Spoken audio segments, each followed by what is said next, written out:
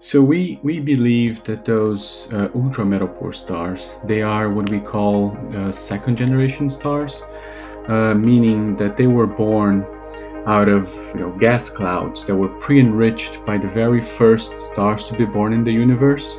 So I think one of the working models is that the very first stars to be born in the universe, they were just born out of pure hydrogen and helium.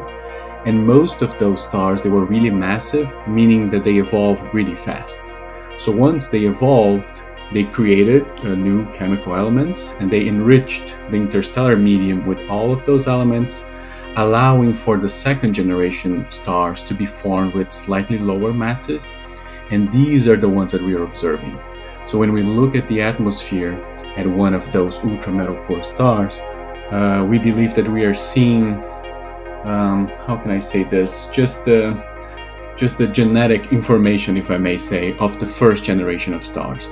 And this is really important because then we can constrain models of first star nucleosynthesis and the chemical evolution of the universe and how structures form right after the Big Bang.